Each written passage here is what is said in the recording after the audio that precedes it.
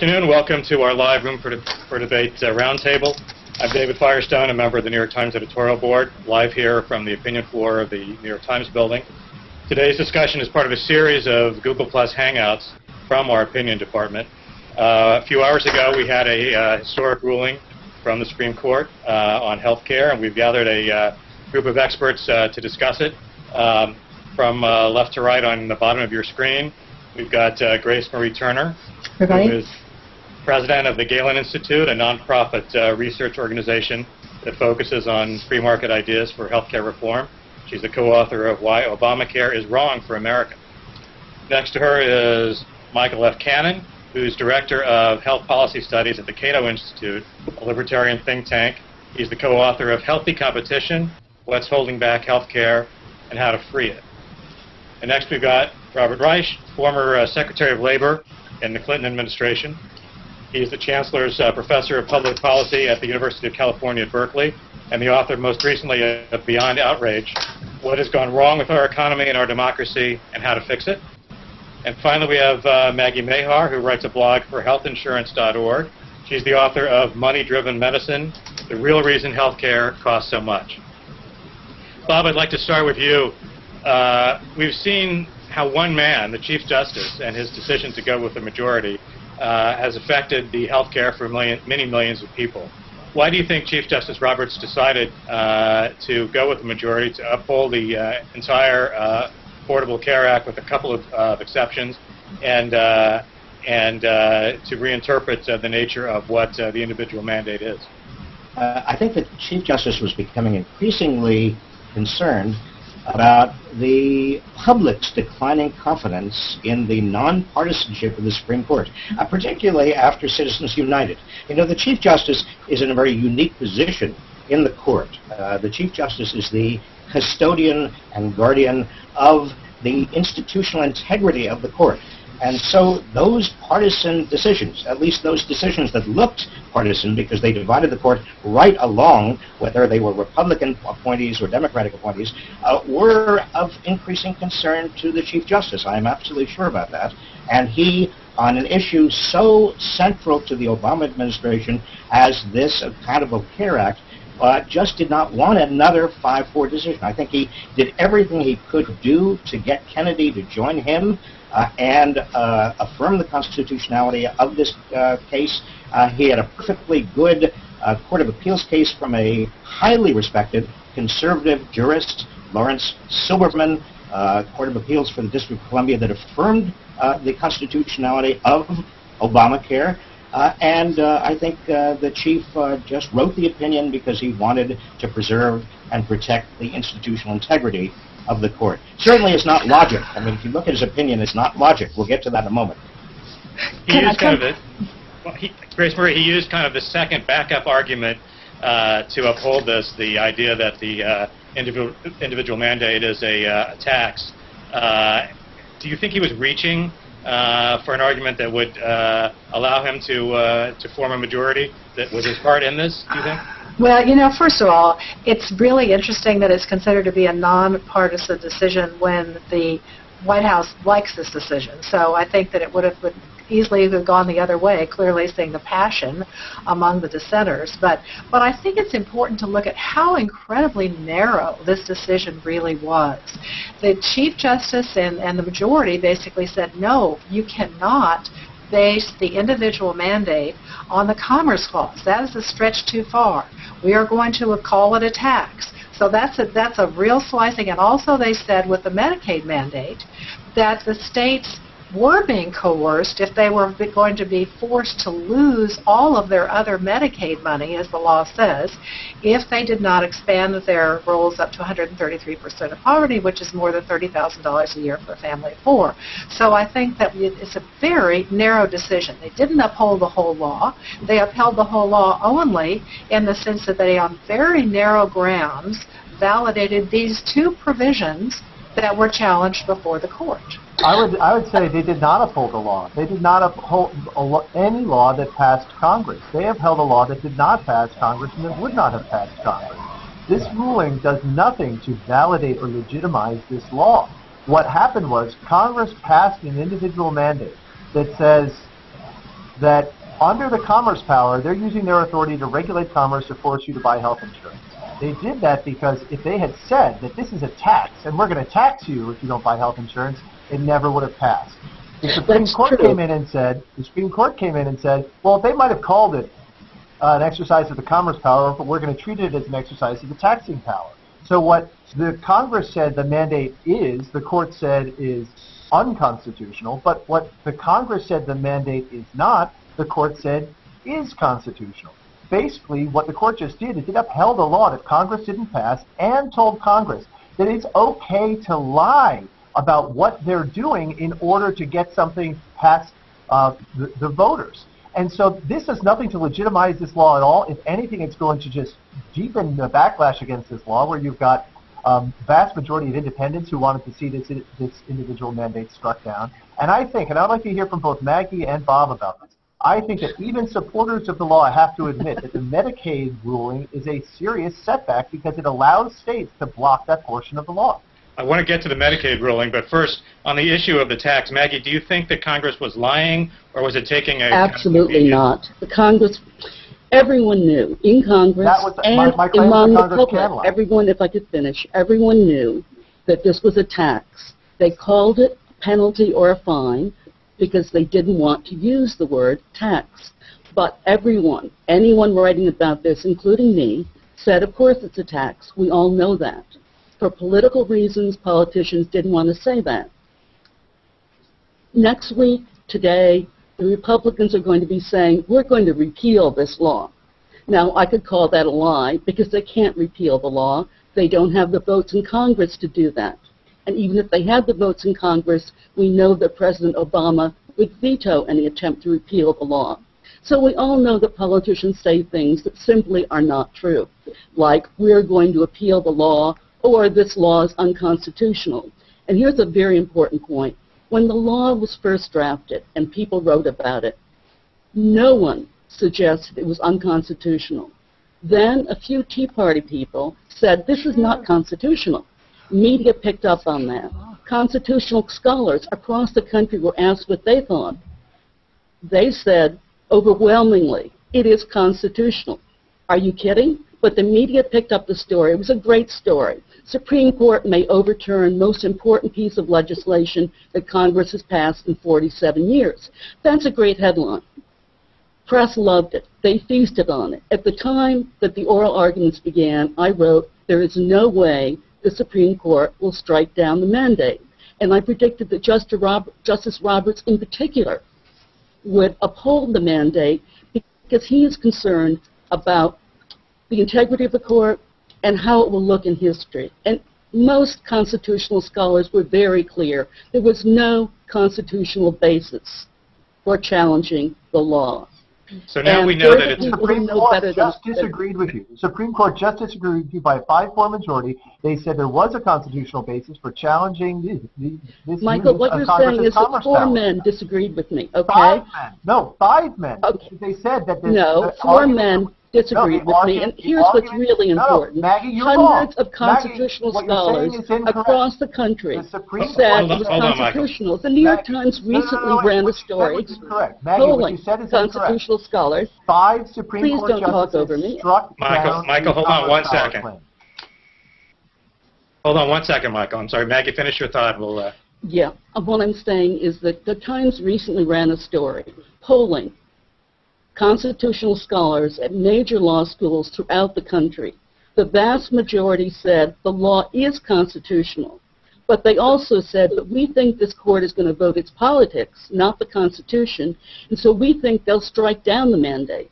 That was a very interesting story and told you what you needed to know, that in fact the law was constitutional, according to people who know the Constitution best. But Maggie, they all said... to do was unconstitutional. The court upheld, struck down 5-4, the claim that the commerce power gives Congress the ability to do this. That is what Congress claimed they were doing. This never really had anything to do with the Commerce Clause, okay? Everyone knew that. Absolutely, yes, I have, many times. Well, then you know in the findings everyone knew that that was simply a guise. All right, let's run this out just a little bit. Now we know that this is a tax, Can I add a penalty. Bob? effect does calling it a tax have?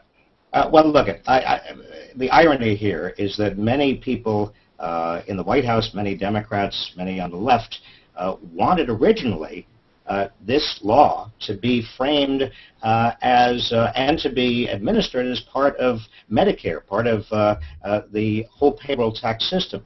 Medicare is so popular, Social Security is so popular.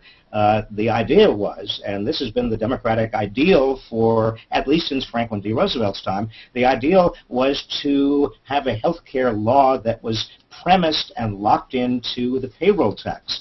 But of course, as an effort to appeal to Republicans and as an effort to extend a fig leaf to get the 60 votes needed in the Senate, Obama ultimately had to frame this very, very differently and create an act that was not based on the payroll tax, but was based on private insurers and based on an individual mandate, which I might add, in fairness to conservatives and to Republicans, the individual mandate is very unpopular. It's unpopular among liberals. It's unpopular among Democrats. A lot of liberals and Democrats don't like the idea of being required to buy insurance from the private sector profit-making company that might raise prices if there's not adequate competition. So this is very, very politically unpopular. It's going to be a huge political football over the next 4 months. Romney is already, in fact, ads are already condemning this act. They've been running for the last month. I expect them to be even more intensifying over the next 4 months. And so that the popularity of this act is different from the issue of its constitutionality. I don't think, I think that Maggie's absolutely right. Most constitutional law scholars say there's no issue of the Commerce Clause. Yes, Roberts bent over backwards, kind of did a pretzel-like. I mean, you look at his logic, it doesn't make any sense at all. He's saying that this act is not constitutional under the Commerce Clause, but it is constitutional as a tax. Well, by that logic, Congress could pass a law that violated free speech under the First Amendment, but it could be legal if the penalty for violating free speech was interpreted to be a tax. I mean, that's a bizarre logic from beginning to end. It's really important, I think, to point out that the government, when it was talking about this before the court, continued to say that this was, they validated the individual mandate under the Commerce Clause. The court has said, no, that is not a valid basis for the individual mandate. And Maggie, you were saying that the taxing power, that you couldn't tell people that it was a tax. Of course, we all knew in Washington, you said, that it was a tax, but we couldn't tell the American people. That's exactly why the American people are so upset with Washington. First of all, the American people understood from the beginning they that did this was a tax. Well, then why couldn't the president say that, Maggie? If you tell them that the federal government is going to take money, they understand that this is a tax. But let me suggest that we move beyond the Commerce Clause. I'd hate to spend the whole half hour talking about the Commerce Clause was the central... Quite right. The Commerce Clause was a fig leaf. And I'd like to bring up what's really at the heart of this, and that is the mandate itself. And what no one has really mentioned yet is the mandate has no teeth and affects very few people. The mandate affects only the small group of people who buy their own insurance in the individual market. Maggie, you're That's a small group of people. And secondly, it doesn't force anyone to do anything unless you think a $95 fine constitutes a full force. This mandate has been blown up way out of proportion. Michael? Very few Americans would be affected by it. That's incorrect. Michael, to her point that this is a very small penalty. Contrary to popular myth, the IRS will be able to use fines and imprisonment to enforce the individual mandate. That's absolutely not true. That is absolutely correct. I'm sure you know that that's not true, Michael. Don't keep me lying, Maggie. I'll explain it to you in 1 minute, and then you'll understand why it's true. If the IRS, the law says the IRS cannot use these things.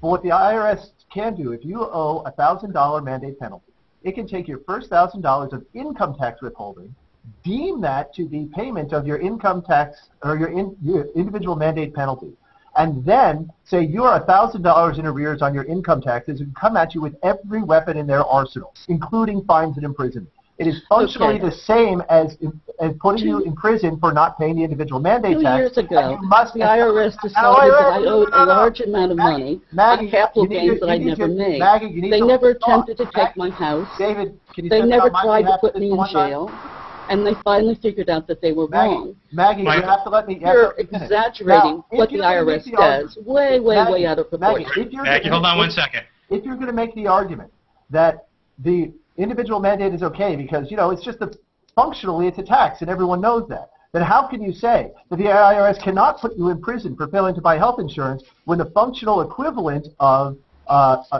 when they do have the power to do the functional equivalent of that?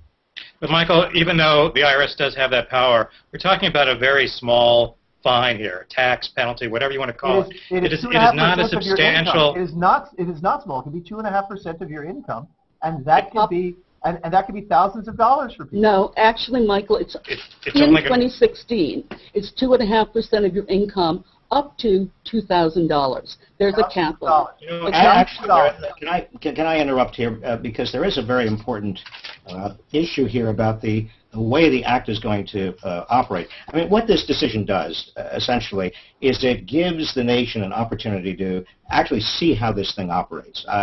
The Romney Care in Massachusetts had a lot of detractors when it originally went into effect, and the population of Massachusetts, citizens of Massachusetts, gradually came not only to accept it, but also a majority, if you can believe the polls in Massachusetts, actually like Romney Care, if you want to call it Romney Care. But the big issue that Romney Care left open was exactly the big issue that Obamacare leaves open. That is, how are you going to control the costs? And I think that Massachusetts now, given the experience Massachusetts has had, is now turning to the next phase of the healthcare debate, which is real, genuine cost control, which it has to do. This is what the Supreme Court decision essentially did for us. It gave us time to work out the kinks, to work out all of the problems, to see how this can be adapted so that it works for most people, and also to face the real ultimate question here, underlying everything else, which is how we get control over rising healthcare costs. You know, that was the first thing that the American people wanted Congress to do. We need to cover 50 million people, and we need to get control of costs. Those were the two major issues. And this law is already increasing costs. And Mr. Secretary, I really beg to differ. I don't think we're going to find out how this law goes into effect because it simply can't work. States are going to continue to drag their feet in implementing exchanges. We can't afford the subsidies. We're going to wind up with, Doug Holtz-Aiken estimates, as many as 35 million more people in the subsidy pools. We simply don't have the money to pay for that. You're taking money out of Medicare to create these new subsidies for working Americans. The states are going to balk at expanding Medicaid. I think we actually have a bigger mess now because there's so much uncertainty. You've got 20 new taxes in this law in addition now to calling the individual mandated tax. It's already stopping companies in the medical device industry from hiring people. There's a huge tax increase on health insurance companies, $87 billion. It's going to be passed along to people in the form of higher taxes. Can we talk for a second about the uninsured? Governor Romney spoke about this decision this morning and talked about replacing it, but he didn't say anything about covering the 35 to 50 million people who are uninsured and who benefit greatly from this decision this morning. Michael, is there any plan that Republicans have ever put forward that would provide coverage to those who lack it and who are going to continue to lack it? Well, if they aim for universal health insurance coverage in their proposals, then that's a mistake. The uninsured, there will be fewer of them, and they will be better off the less the government does to try to help them. Because when government tries to make health insurance more affordable, as with Obamacare, it has the opposite effect. It makes it less affordable. Listen, let's let's talk practical realities here. I mean, the practical so if I reality can finish, is if I that can finish, the Bob, insurance, the subsidies, most people you asked me a go to question. emergency rooms if they can't get health care. It costs a fortune. The country right now is spending 18% of GDP on health care. We've got to find some way of getting control and expanding coverage so people get preventive care. Everybody agrees on this. I mean, the real interesting question to me is the operation of the exchanges, the insurance exchanges. And that's going to give states very wide leeway to do some very interesting experimentation with regard to controlling costs. In Vermont, for example, is already taking the insurance exchange and essentially creating a public option. I mean, it's sort of a backdoor to a kind of a Medicare for all. You're going to have exchanges elsewhere that are going to do some very different things to try to control costs. This, to me, not the subsidies, this, to me, the exchange is one of the most interesting parts of this law in terms of working it out over the next couple of years. Let me just say about, in terms of health care spending. Hold on, Bob interrupted me. States are Maggie, refusing to create these exchanges precisely because they don't give people, the states, the sort of flexibility that Bob suggests. And if they refuse to create an exchange, they can block Obamacare's individual mandate. I'm sorry, the employer mandate in their states. And I want to ask Bob and Maggie, because the statute allows the states to refuse to, who refuse to create an exchange, to block the employer mandate, and because this ruling allows states to refuse to expand their Medicaid programs, isn't this law really hanging by a thread? I mean, Absolutely the rule isn't that Medicaid ruling? Last weekend, I talked to is the Medicaid ruling a defeat? Timothy Joss, Washington and Lee. Could I please continue? Yes Please, or no? go ahead, Maggie. Thank you very much. Last weekend, I talked to Washington Lee law professor Timothy Joss, who's widely considered an expert in healthcare reform law.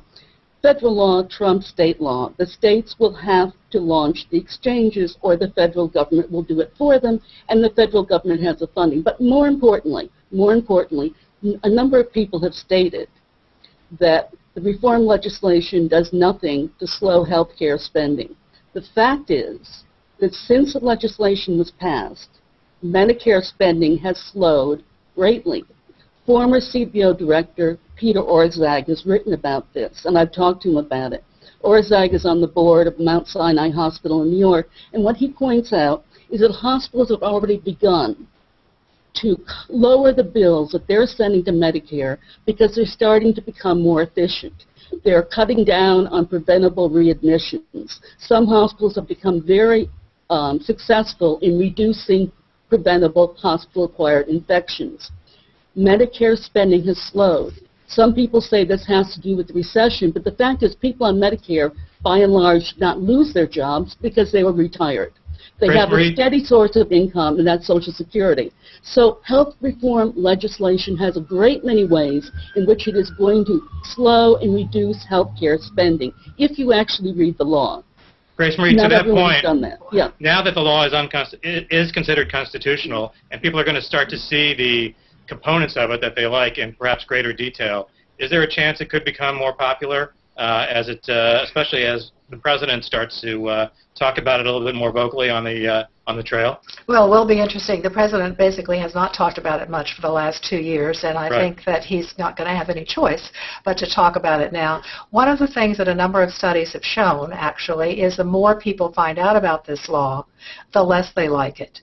They don't like the 159 new boards and commissions and agencies and programs in Washington that are going to be in control of their decisions over health care. They don't like the Independent Payment Advisory Board, the Medicare board that is going to ultimately have a great deal of power, independent, unelected officials who can make decisions about Medicare spending and what's going to be paid for or not. They don't like the fact that the federal government is going to tell employers that they have to provide coverage. Employers, there was one study, I believe, by McKinsey & Company that showed that about a third of employers were seriously considering thinking of getting out of the business of providing health insurance, but offering to paying the fines instead. The more they knew about the law, 30% of them didn't like the law. The more they knew about the law, 50% of them said that they were going to drop coverage. If I may, as a veteran of Bill Clinton's efforts to have universal health care, One thing that is well known, and we've known it ever since Franklin D. Roosevelt originally decided not to include health care in Social Security, we've known it since Harry Truman tried health care, universal health care, is that people are very scared of losing what they have. They're more scared of losing what they have with regard to health care than they are eager and hopeful of getting something more. So it's very easy to demagogue these issues, to come up with all kinds of death panels and everything else, and we're going to see that during this next 4 months. But what the Supreme Court decision has done, and I want to emphasize this, is create the opportunity for the public to actually experience what this law is all about. It does give states some flexibility. I do think there are some cost-cutting measures, not nearly enough, in the law. I think the experience will be remarkably similar to what's happened in Massachusetts, in terms of the people in Massachusetts, with a lot of fear, a lot of trepidation, gradually coming to grips and liking the health care they have, but understanding that they've got to get on with the next phase, which is more seriously dealing with health care cost control. So this buys time. Can we just be clear about it? What this does is it buys time for the American people to have experience with something that we in the United States, unlike every other rich country in the world, just have never had. We don't know what it is, and again, there are a lot of fears about it. Robert, I May I ask think a that yes as or no people get question? to know it, I think they're going to like what you'd like to call Obamacare. And I would add also that the polls have shown an improvement in how people view the law, and most importantly, the most recent polls show that the majority of people like the law very much if it weren't for the individual mandate. Now they're going to find out exactly what the mandate was all about, and that it would not have affected 90% of them at all. And if it did, the fines would have been very small. Once people realize that about the mandate, they're not going to be as uncomfortable with it. And already a great many small employers have taken up the option of getting tax credits if they offer insurance to their employees. These are people who in the past didn't have insurance or didn't have very good insurance. Now, under the law, employers can get 50% of what they pay for the insurance back from the government in the form of tax credits. Michael? That's a big deal. I would like to ask a yes or no question, please. Bob and Maggie, given that 26 states sued to block the Medicaid expansion because they thought it was too costly, does the fact that the Supreme Court now made that a costless proposition for them, that they can refuse to expand their Medicaid program without losing any federal funding, isn't that a setback for the law? Yes or no, answer please. No. Can I say something more? I'm not going to agree, Michael, to your terms of debate in terms of a yes or no answer. I think